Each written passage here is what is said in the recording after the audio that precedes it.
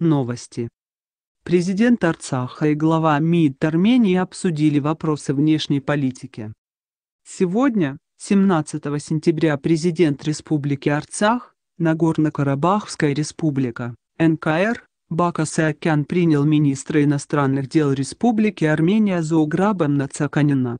Об этом сообщает пресс-служба президента НКР.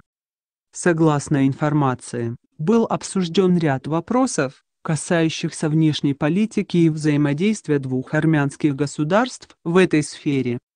Во встрече приняли участие министр иностранных дел Республики Арцах Масис Маилян, другие должностные лица.